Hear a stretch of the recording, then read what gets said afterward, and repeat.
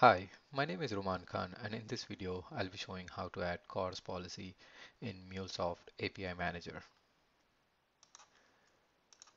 I'm currently logged in into API Manager, and what I have here is already a API Manager which is configured to this particular URI.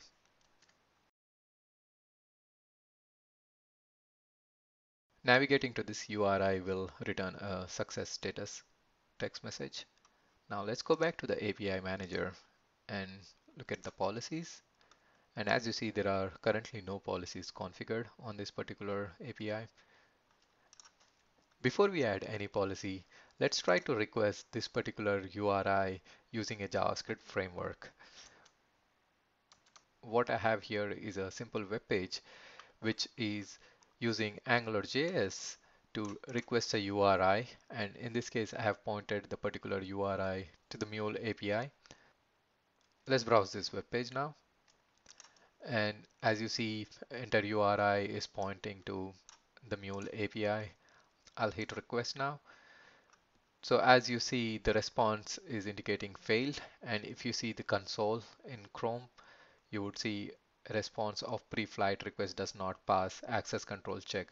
So this is a CORS error which you would get if you're trying to access an API using a JavaScript framework within a browser. So this is a limitation on the browser. Now let's configure API Manager to enable CORS. Coming back to the API Manager, now let's apply a new policy. Select CORS Cross Origin Resource Sharing Policy.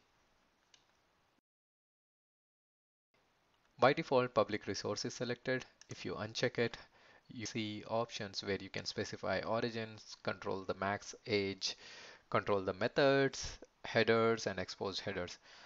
Let's select back the public resource and say open this particular domain for all the public resources instead of restricting to a particular domain. However, I would not recommend you doing this on production. Let's click on apply.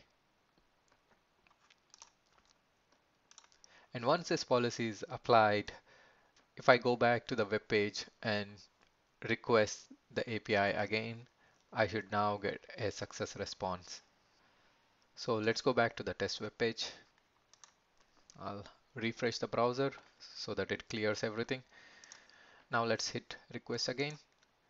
And as you see, we got a success response back from the API and there was no CORS error thrown.